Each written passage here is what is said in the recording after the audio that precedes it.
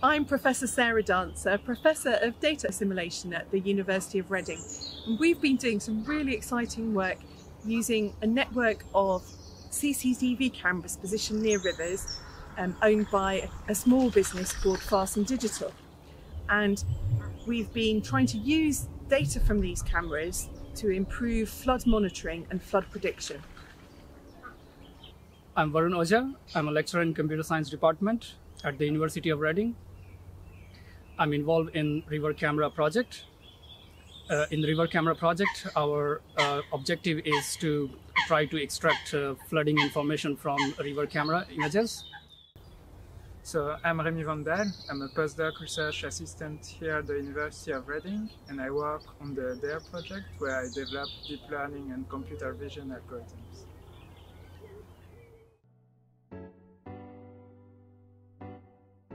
In this project, my role was to bring in the ideas of artificial intelligence and deep learning algorithms in order to extract information from river camera images to understand the rising of water in river camera images. So the deep learning algorithms which are used to do this task, extraction of information, perform tasks like how a human being will do the analysis. So we fed deep learning with labeled data. So we manually labeled few samples, and the deep learning was able to distinguish between different objects in the images like water, trees, and over the period of time or in a sequence of images, we were able to kind of see how the water level is rising, and that's how we were able to find information about flooding events or non-flooding events from the river camera images. The problem in rural areas and remote areas is that it is difficult there to install a gauge station, for example, to measure river water levels, whereas you can really easily install a camera there to observe the flood that will be happening.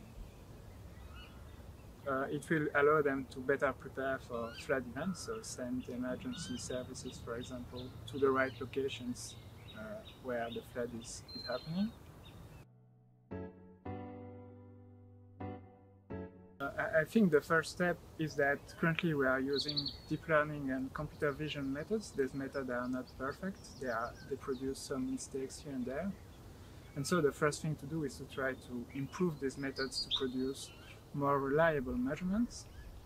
But one thing we also want to do is produce those measurements in meters above sea level, because as of now we are producing just quantitative data correlated with this river water level. So I think it's really important, especially for flood scientists. One of the things I've really enjoyed about this project has been working together across disciplines. So we've been working with hydrologists and with computer scientists who do the machine learning, and also with a small business, Varn Digital. And we've all been working together towards the same goals, and it's been a really creative process.